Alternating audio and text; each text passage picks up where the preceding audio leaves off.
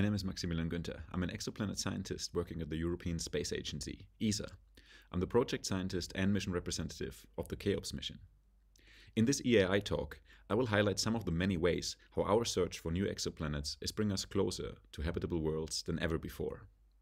Especially temperate super-Earths and sub-Neptunes orbiting the coolest stars open unique avenues as prime targets for transit discovery, dynamical mass measurements, and transmission spectroscopy of their atmospheres.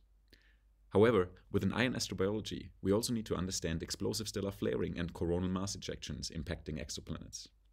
These events can shape and even strip off exoplanet atmospheres, dissociate ozone, and extinguish biology, but they might also trigger prebody chemistry and initiate life on the surface. Fortunately, we can now study both exoplanets and flares in one go, leveraging modern surveys like TESS, Speculus, and NGTS, as well as CHEOPS, for detailed characterization of these host stars. Here, I will give an extensive overview of recent research highlights connecting exoplanet discovery and atmospheric studies with machine learning-driven stellar flare detection. I will also include a deeper dive into a peculiar newly discovered class of strongly flaring young red dwarfs.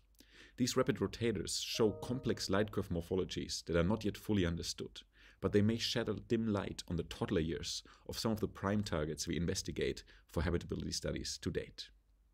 Most importantly, I will link these astronomical findings to prebody chemistry and ozone depletion, identifying which new worlds might lie in a sweet spot for life, and will thus become the prime targets for future atmosphere and biosignature studies with JWST, ESA's Ariel mission, or LUVEX class missions.